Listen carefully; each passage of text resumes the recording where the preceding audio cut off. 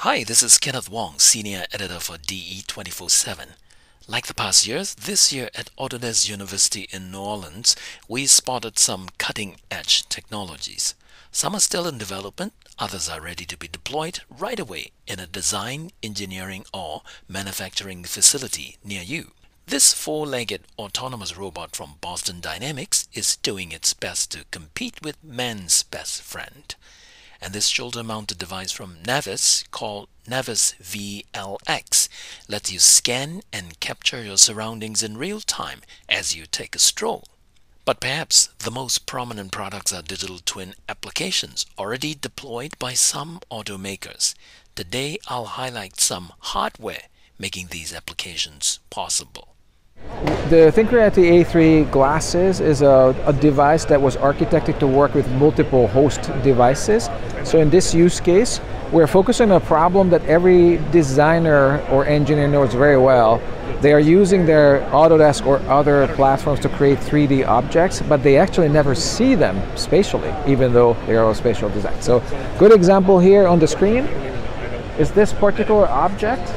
That is a radial engine. So in this platform I could design and create this object, but this is still a flat screen. So in order to be able to see it spatially, we combine the power of TechViz, our software partner, and our glasses, the A3 glasses, and then with the help of that we actually display it spatially, of which you see representation on this screen.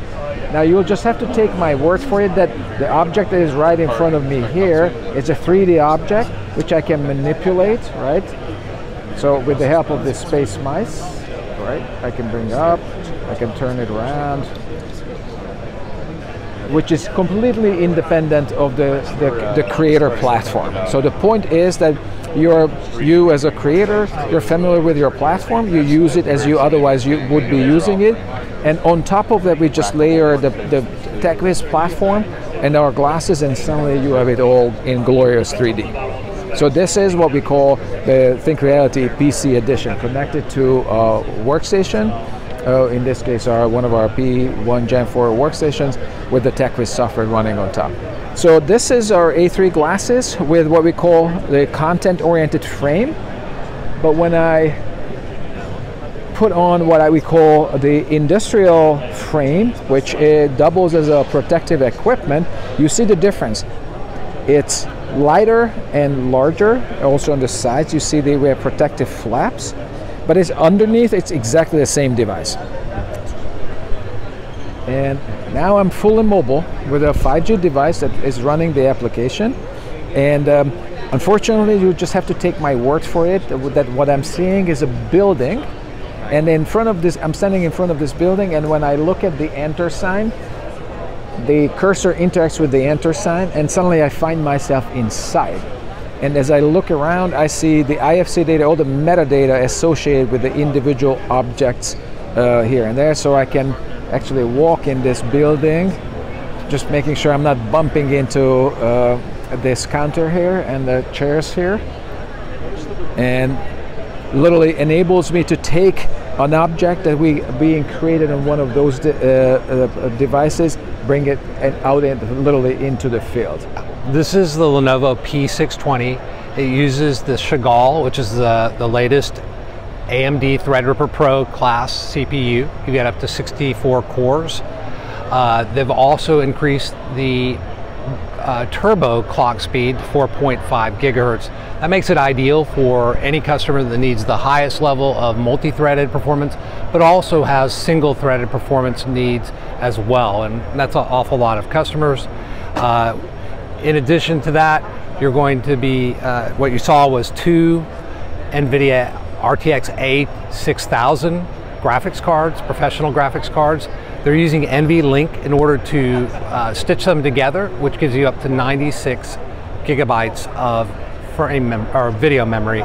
So for very demanding applications where graphics is important, so these would include what you see here, the digital twins, VR, AR, which you were mentioning, AI type of work. There's nothing that's going to beat that level of performance. And when you combine the very high-end graphics cards with a very advanced CPU, then you're eliminating virtually all the bottlenecks that would normally take place on anything that's lesser than this P620. So those are RTX A6000s, and you can see they're NV linked together. And so that basically allows both of those GPUs to work together as one. So basically this RTX A6000 is the highest end graphics card from NVIDIA today. So that really gives you a tremendous amount of performance.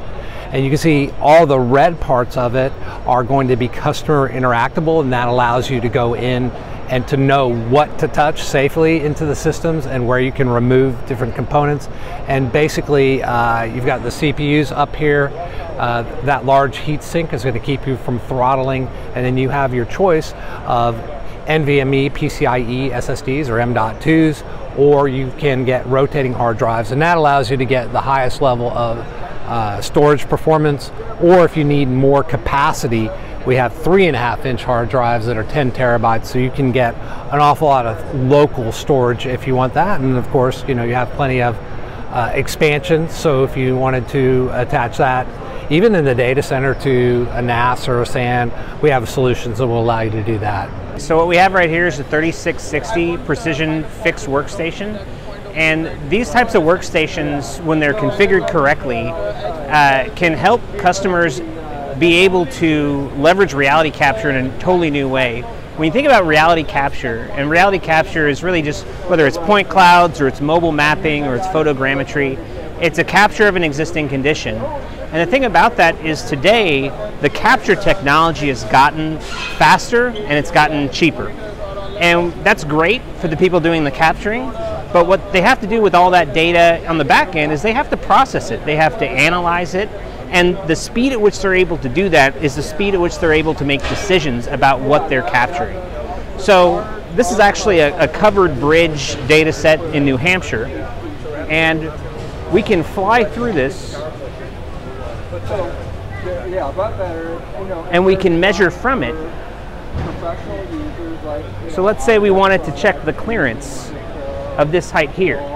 Now there's billions of points in this data set, but you can see with the 3660 I'm able to quickly measure and fly through this data set. I'll pick a point there, I'll pick a point below it, and I can check that at 9.122 feet. So if I'm checking clearances, this is a digital capture of an existing condition, a snapshot in time. And 3660 allows the processing power to deal with those extra large data sets in a very fast and reliable way. Now, these types of workflows are heavily reliant upon the CPU. This CPU is an Intel Core 12th Gen i9 processor. That means it's got lots of cores and it's got lots of speed. And you need both with reality capture. You cannot just have one. There's lots of these workflows in reality capture that may be partially single-threaded, and then the rest of it is multi-threaded. So you really have to have the best of both worlds, and the Intel 12th Gen Core processors allow you to do that. On the GPU side, this actually has a really powerful NVIDIA RTX A5500. That enables anything you want to do with this, whether it's VR with this data set, it's real-time rendering, and allows you to manage the real mega data sets. The memory also is extremely important on systems like this. We recommend 64 gigabytes or even 128 gigabytes of RAM when you deal with these large data sets, and it's really important. People sometimes miss the Gen 4 NVMe drives. It's about data throughput. You can have all the computing power in the world. If you can't throughput that data in and out of your memory, you're really going to be throttling back the power that you're paying for with your CPU. For our report on AU 2022, check out the post at DE247, digitalengineering247.com. For more engineering-related news, also follow us on Twitter at DEEditor and on YouTube at DE Streaming. Until next time, happy engineering and see you later.